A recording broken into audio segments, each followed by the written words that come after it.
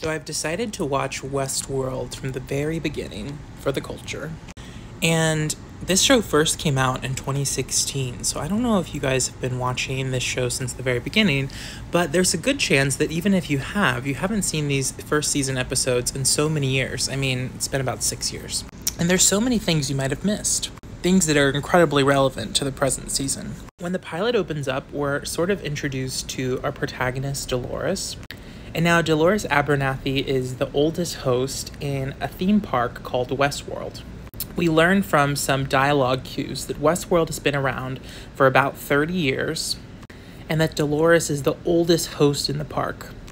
Hosts in the world of Westworld are animatronic AI humanoid-like beings that rely on a complex system of mathematical equations and computer technology interface to appear to human guest visitors as humans, but they are actually robots.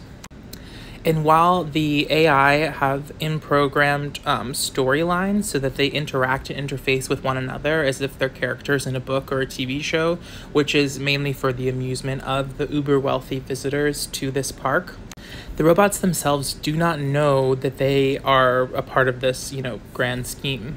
One of the big themes of Westworld is, have you ever questioned the nature of your reality, thinking about, is the life that we are living a simulation? And oftentimes the show makes the sort of, observation that how interesting would it be to put a simulation within a simulation, which is a callback to us watching Westworld, because Westworld in and of itself, the television show, is a simulation of all of these actors and storylines. And we, could be argued as the theme park guests who are coming to watch these people undergo savagery in the name of entertainment. It's a very meta show if you think about it.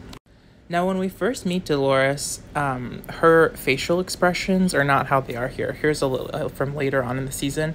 She's often depicted as this sort of placid, smiling, just very happy-go-lucky, grateful, prairie girl.